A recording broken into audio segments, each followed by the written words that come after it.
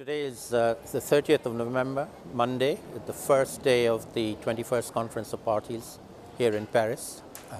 It's called the High Level Day.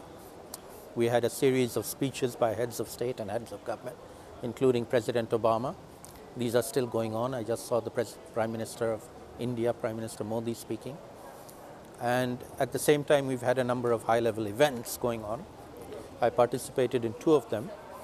One of them is the announcement of a new initiative. It's called the Resilience Initiative by the UN Secretary General Ban Ki-moon, that brings together the climate change agenda together with the Sustainable Development Goals agenda and the disaster risk reduction agenda, which are the three major outcomes of global processes taking place in 2015, starting with Sendai in March on disaster risk reduction, Sustainable Development Goals in New York in September, and now hopefully a climate change agreement in Paris within a matter of 2 more weeks.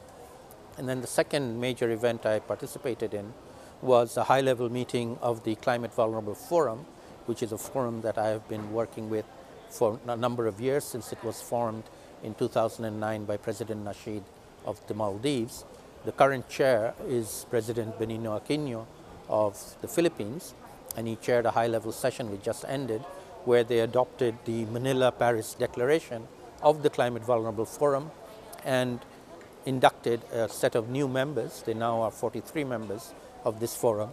And the main advocacy ask that they have here in Paris, which we hope will be picked up by the media, is arguing for a new global long-term temperature goal of 1.5 degrees in place of the old one, which was 2 degrees.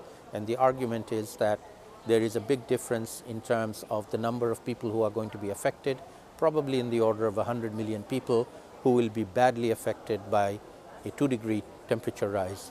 Even though that might protect many people, it won't protect everyone.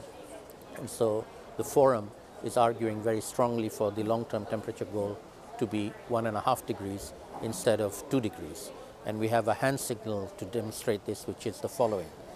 Right hand, one finger up as a 1, you make the other fingers into a 0, and the left hand is a 5. So 1.5 to survive.